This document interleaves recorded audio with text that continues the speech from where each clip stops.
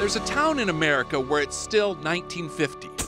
I mean, these are current photos taken recently at a place called Elgin Park. Modern cars are not even allowed in Elgin Park. Indeed, the whole purpose of the place is to transport you back to a simpler time.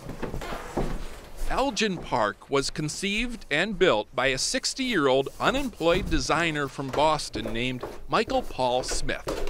Michael never really intended for Elgin Park to become a tourist attraction. That just happened. My goal was just to sort of have it for myself. He really built the whole town just for him to look at. How many buildings? I have 15. And how many cars? 300. 300? How can anyone, let alone an unemployed designer, afford that? It's actually not as expensive as you might think. It only exists in miniature and in my mind and in my heart too. By combining miniature foregrounds with real backgrounds, Actually, it's really perfect. Michael is able to produce extraordinarily convincing photographs. Okay. At least, when we're not here, he can. These are great. So far, he's created more than 200 pictures, which have attracted more than 20 million visitors to the web. Some think it's a real place and want directions, but most are just smitten with the sentiment Michael captures, using nothing more than that $75 Sure Shot camera.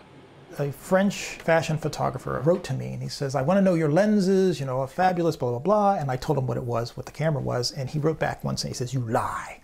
And that was it. The scale. Michael says the secret is actually in the details. And this picture is inside this house. Barely see her right in there. On the wall back in there. The man's even got miniature mud. And this is the perfect thing. The dirt that comes out of the vacuum. The only thing noticeably missing from his pieces are people, and that's by design. He wants folks to be able to picture themselves in the photos. Many take him literally, photoshopping themselves into the scenes, like a time traveler's postcard that reads, having a great time. Wish you were then.